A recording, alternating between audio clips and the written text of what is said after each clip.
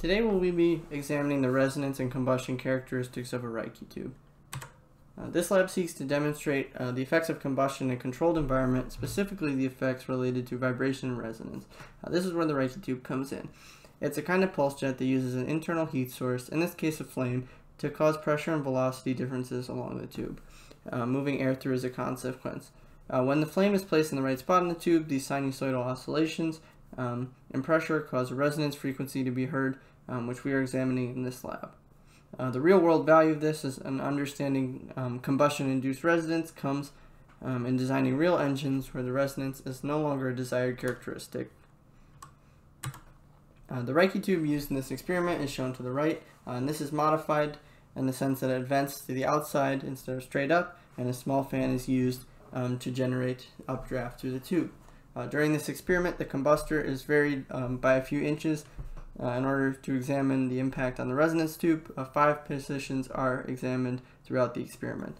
The frequency and intensity of the combustion flame is measured using a photomultiplier, which is calibrated to pick up on certain light frequencies in the flame and convert that to an output voltage that's seen right by the flame there. Along with the length of the tube, there's 3 piezoelectric pressure sensors or pressure transducers. They're placed equidistant from each other. They can be seen in the long copper tube sticking out from the Reiki tube itself. And they measure pressure oscillations through the tube during the test. So in order to understand the results, I'd like to go over some of the cases examined here. So we have 5 cases at 5 different positions from the 0 point on the tube, which is 18 inches from the bottom opening. Of note here, there's a valve on the side that can be open or closed. One case is tested with this open, and this prevents resonance by venting air out the side instead of up through the tube. So here we have the sound pressure level, peak frequency, PMT voltage, and PMT frequency for each case. Of note here, the cases without resonance frequency are clearly shown in the bottom figure, the peak frequency figure, since they have a peak frequency of 1 rather than around that 94.7 mark, which is calculated based on conditions in the lab at the time. These non-resonant cases also correspond to a drop in sound pressure level at the 3rd pressure transducer, which is the highest one on the tube, as seen in the first graph. And here we have the phase angle of the photomultiplier, as well as the relative phase angles of the top and bottom transducers to the center transducer in each case. One thing of note here, in the 2 non-resonant cases, so 2 and 4, we see that there's a 180-degree relative phase angle between those 2 transducers from the top and bottom.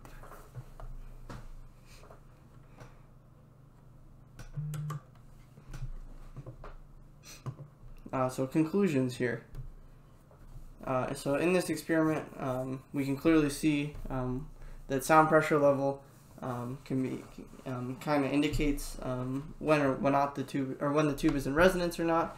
So we have a case where the sound pressure level drops at the top of the tube when it is not in resonance, whereas it remains relatively steady throughout the tube when it is in resonance. And furthermore, we see that 3rd phase angle stand out as one of the important conclusions here. What that indicates is that the tube is actually still vibrating, but in that case, we have a 180-degree phase shift that's causing destructive interference along the length of the tube, preventing us from hearing any noise caused by oscillations in the sound and the pressure within the tube.